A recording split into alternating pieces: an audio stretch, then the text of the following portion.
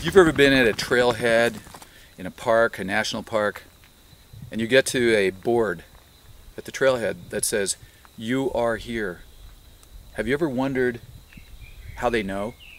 So we're going to talk just a little bit about modern GPS technology. Now, I know what you're thinking. You're thinking, I've got a GPS in my BMW. I really don't need to hear this talk. But we're going to be talking about what you need to know about a GPS in terms of what it can do and what it can't do, which can be really important for rescue and really important if you're using it to make your way around in the backcountry. So, an introduction to GPS as a technology. I'm not going to be training you how to use it because I'm sure you already know. So in the US, GPSs work by using a constellation of GPS satellites. And there are essentially 24 of them that are operational. There are a few extras that they bring into place when they need to. 24. That's why a lot of GPSs will say they have 12 channels. 12 seems kind of arbitrary, but 12 channels equals the amount of satellites in a perfect world that you might have in a single hemisphere in an open area, like open desert or open ocean. 12.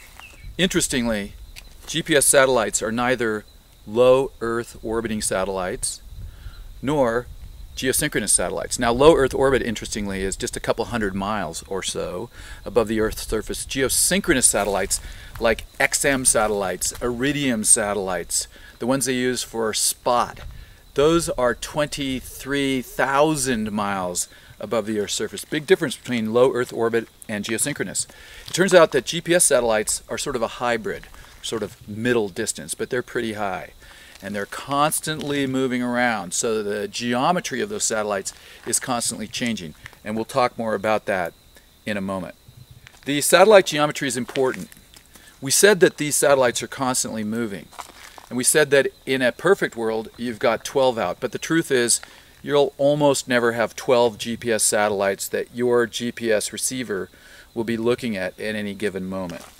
So, if you were to actually look at a hypothetical model of how many GPS satellites are visible at any one moment, even if you're out on the ocean, it varies from 5 to 12, but it's usually averaging about 6, 7, or 8. Certainly, normally, not 12. The best geometry in a perfect world, let's say if we only had 4 satellites that we could see. Now, we said that there's usually at least 5 satellites visible, but let's say one is obscured by terrain or a tree. So, what would be the best geometry? The best geometry would be is if you could have a GPS satellite essentially trisecting the horizon as low as possible, 3 GPS satellites, and then a third directly overhead. That's really good geometry if you've only got 4 satellites visible. Really bad geometry is a big clump of satellites that are very close to each other, somewhere clumped together in the sky. Now, on most GPS receivers like this one, you can actually look at an almanac which will show you where the satellites are.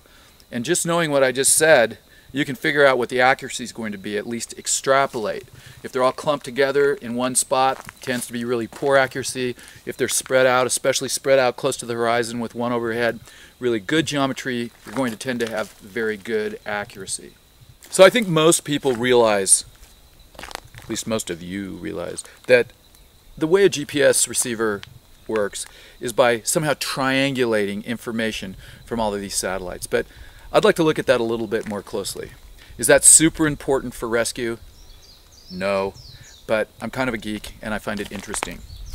So a couple things about that. Number one is if you're into any form of navigation, whether you're a pilot, a backpacker, hiker, you're a mariner, you're going to know that speed times time equals distance.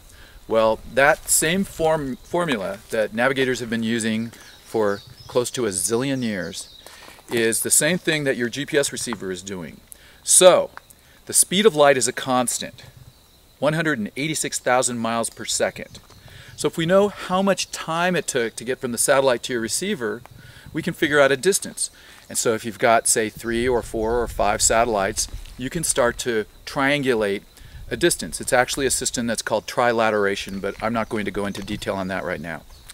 Now, that sounds really good, doesn't it? So, we could be done with this segment and you could go drink a beer. But guess what? It's not that simple. Because it turns out that this GPS receiver doesn't really know where it is. It doesn't know where it is, so it can't know how much time it took for that signal to get from the satellite to it.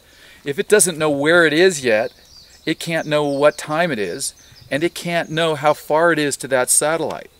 So it's kind of a catch-22. So we're going to talk about how your poor little GPS receiver deals with this conundrum. Does this GPS receiver have an atomic clock in it? Because it has to have a really precise ability to know what time it is. And the answer is no. This little GPS receiver has the same timepiece that my wristwatch has, which is a quartz crystal. So how does it really know what time it is? Because it needs to have very accurate time in order to know what the distances are from the satellites. Well, it's talking to an atomic clock that lives on board all of the GPS satellites. So now it's starting to look pretty simple. We've got an atomic clock on board the satellite. We've got the ability to talk to that atomic clock with our GPS receiver. So therefore, if you know exactly what time it is, you can figure out exactly how long it took for that signal to get to the GPS receiver. But wait, there's a problem. And the problem is that this GPS receiver can't really know what time it is because it doesn't know where it is yet. I just turned it on and it's struggling to figure out where it is. So how can it know how much time it took for this signal to get from the receiver if it doesn't even know where it is and it doesn't even know what time it is? You can say, of course it knows what time it is. It talks to an atomic clock. But if it doesn't know where it is, it can't know how long it took for that signal to get to it.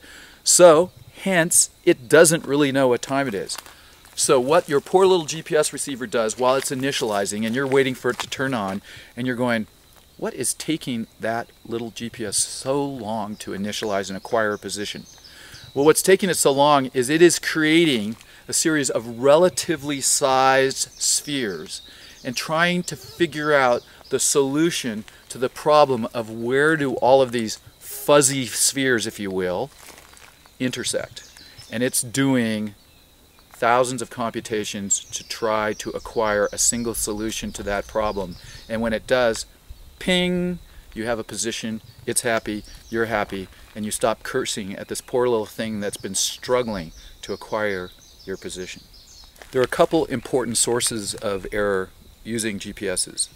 And one important source of error we already talked about, which is satellite geometry. So there's good geometry and bad geometry. There are a couple other things that can happen. One is just ionospheric interference can affect the quality of the signal you're getting.